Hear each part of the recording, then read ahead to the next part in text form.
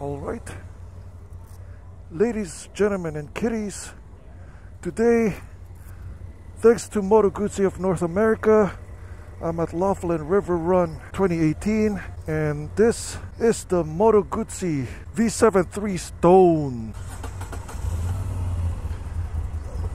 Here you go. This is my first time riding this bike.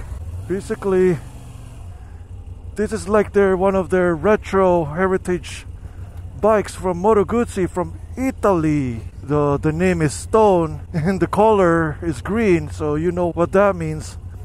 Stoner. Oh boy. The briefing went so fast, so I don't have the time to prep myself a bit. But right now I'm here. I'm happy. Oops. Damn that guy. So this is the V73 model. Essentially what I'm riding right now is the base model of the V73 series. I keep saying V3. Whatever. The V7, as what the representatives told me, this engine, this V-twin, a parallel V-twin, which is one of those oddball engines in motorcycles. This layout is pretty unique, to say the least, but at the same time, if you ride the R1200 or the R9T, you'll be very familiar with its characteristics. As you can see, the two cylinders are in parallel configuration, like some front wheel drives or whatever, or the Boxer twin. See, when you idle it, when you're in idle, and then you're trying to rev it, it pitches sideways. See? So Moto Guzzi is one of those Italian motorcycle manufacturers that's under the radar at the moment. They don't get the same fanfare as, let's say, the Ducatis, the Aprilias, or maybe the Bimota. So this, or Envia Agusta, there you go. So Moto Guzzi is basically one of those Italian Euro bikes that tries to emanate the American feel. As you can see, those Harleys right there. So far so good. One thing I noticed initially as I squeezed the throttle, that this bike is very punchy and it feels very light.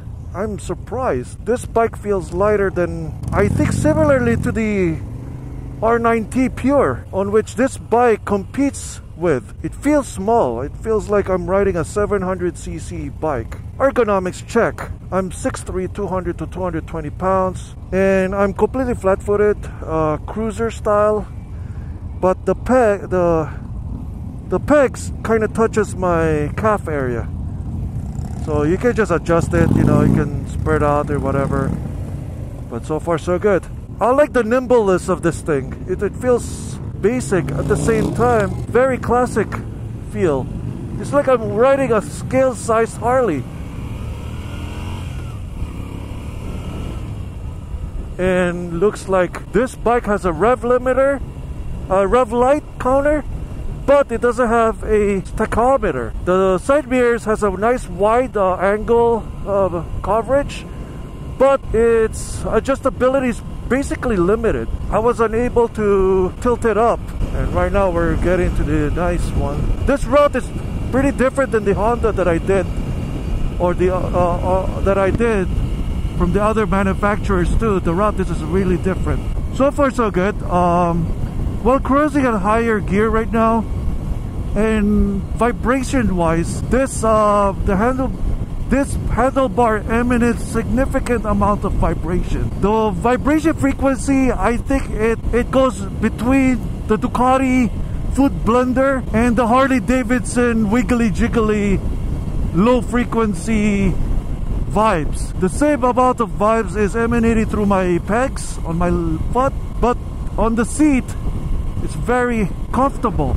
It doesn't creep up to your butt, because the padding is so thick you won't notice it, but your hands definitely will. Comfort level wise is that I sit really up front. For my 32-inch inseam, it feels like I'm riding in a Harley Davidson street rod. I don't have that much leg room, in my opinion.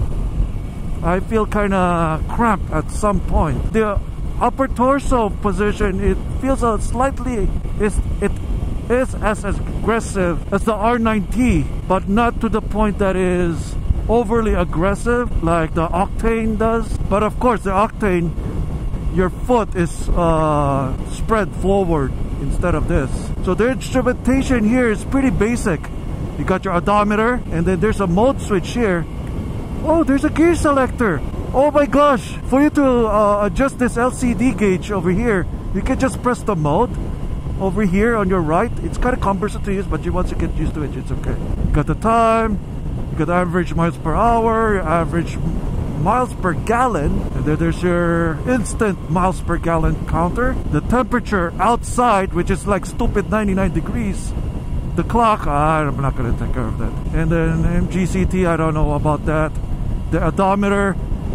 What really strikes me is it has a gear indicator. Rev matching in this bike is pretty easy.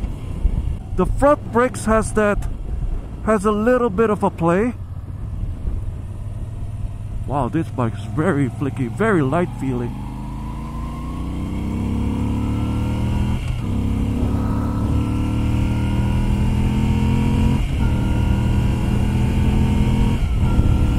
Oh, it has 6-speed manual transmission. Well, that's pretty good. At a low revs like right now, it vibes really hard. You gotta downshift it to ease the vibration on this bike. But you cannot expect too much on this bike. This bike is a standard heritage style bike that is made in Italy. Makes me wanna eat some pasta with my Moto Guzzi. Unfortunately, it's like it feels like I'm eating penne. There's some, well, it's like this bike. It's green, but the taste doesn't kick you too much. But it has some character, though. Well, I can't say anything about it. It gives me a relaxing sensation. It's just the handlebar. The vibrations on this handlebar is pretty significant. The clutch spring resistance is pretty good. It's pretty easy. Not too light, not too heavy. And the gear selector is very tactile. You can really feel the gears engaging on it. The front brakes, it has a slightly bit of a play. I haven't tested the rear brakes just yet. Let me see how much does it have. Oh, almost no play. Very direct. While the front brakes has somewhat of a play. I don't know if I can lean more than this. Okay, we're gonna hit it.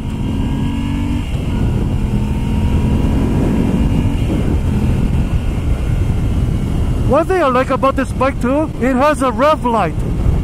So you're second guessing how much revs that you're doing.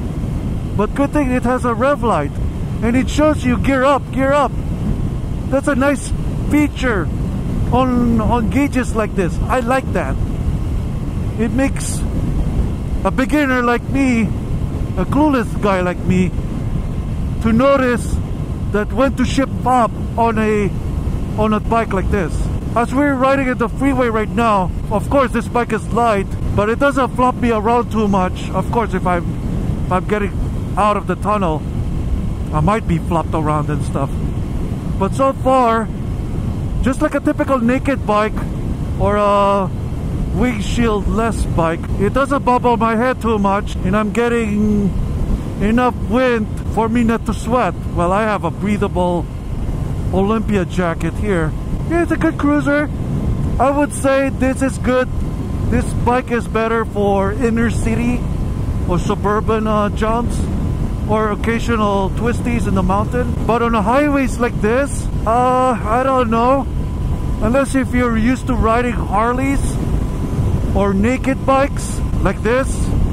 Right now the wind is pushing me back right now. I have to dive a little bit just to stabilize myself.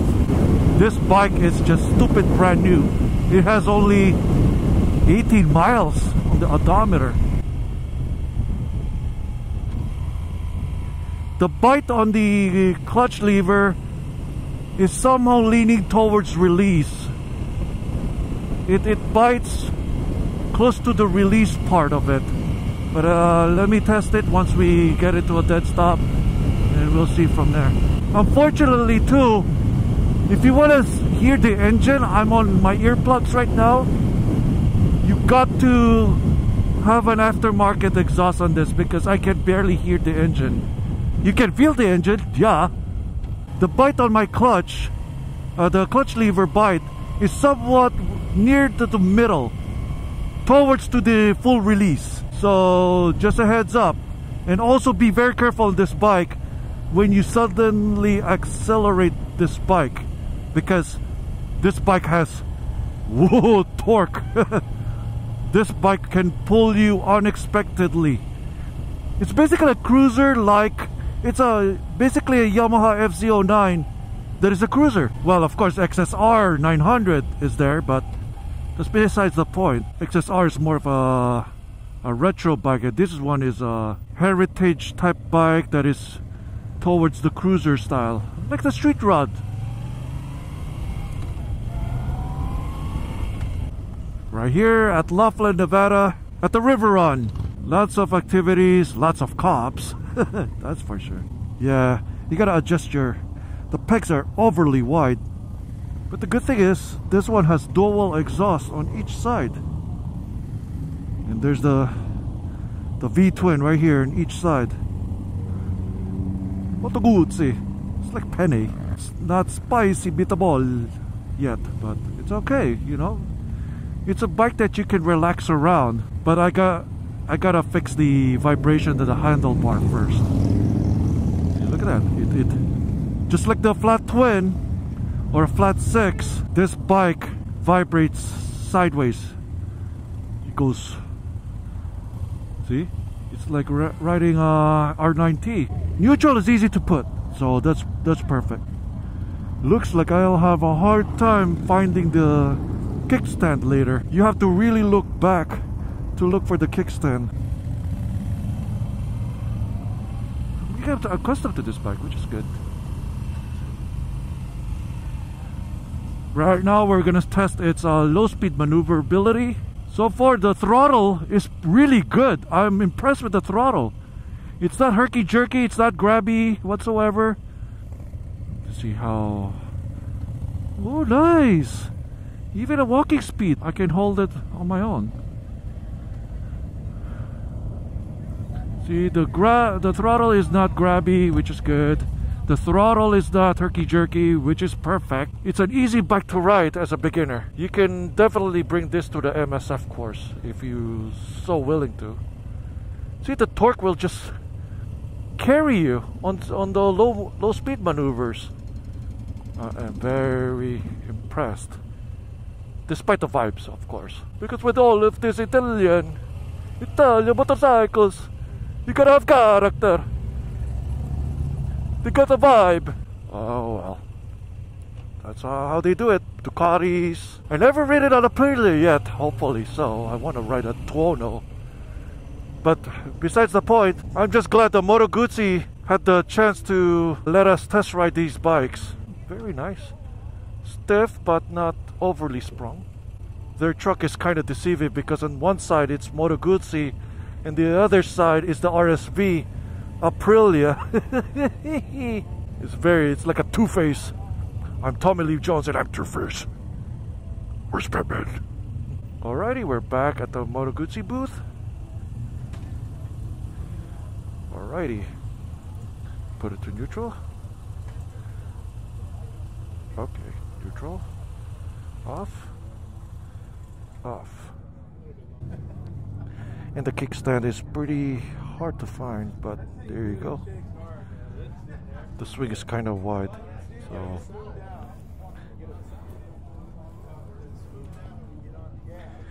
here you go. The Moto Guzzi Stone, the V73. Oh, shaft driven. As you can see, it has shaft drive, just like the R9T. I like the touch of the dual exhaust on the side. Very classic look. See, it has that flat black here, flat green over here, stone green. You know what it means. The brakes are Brembo. Oh my gosh. There's the famous V-twin over here. Yeah, I think the pegs are too big for this bike, but it's okay, it works. Alright, the Moto Guzzi V7 3 Stone. Thumbs up. I'll see you guys later. Peace out.